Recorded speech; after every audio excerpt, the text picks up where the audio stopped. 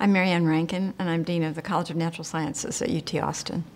You take almost any scientist and ask them about their career path and why they're a scientist, and I think you'll find that there was a teacher somewhere in that person's background that inspired them to that path. I was inspired to go into science because I thought it was really fun, and I thought that because I had wonderful teachers. I had great teachers in high school biology and then again in college biology. In many, many, many classrooms in the United States, students are being taught math and science by people who don't know those disciplines. They didn't major in those disciplines.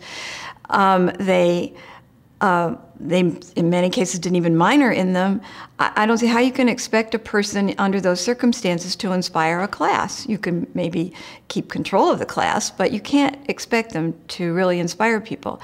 And I think that instead what's happening is mediocre teaching is turning students off to these disciplines. And so we're getting fewer and fewer students going into these life paths. And we see this at the university, and fewer and fewer students coming to the College of Natural Sciences, for example, where I'm dean, prepared or even interested in taking science towards a career as a professional scientist. It is really exciting to think that as a teacher, you're training a student that will go on to make a huge discovery, will be a Nobel laureate or whatever, and that happens, and you can see it sometimes.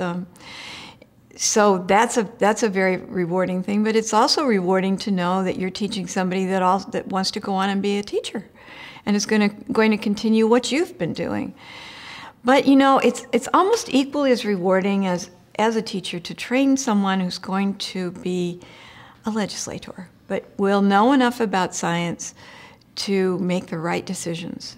I mean, that's another thing that a very good math or science teacher can do, is just to teach people who aren't going to be professionals the value and the real challenges of this kind of work.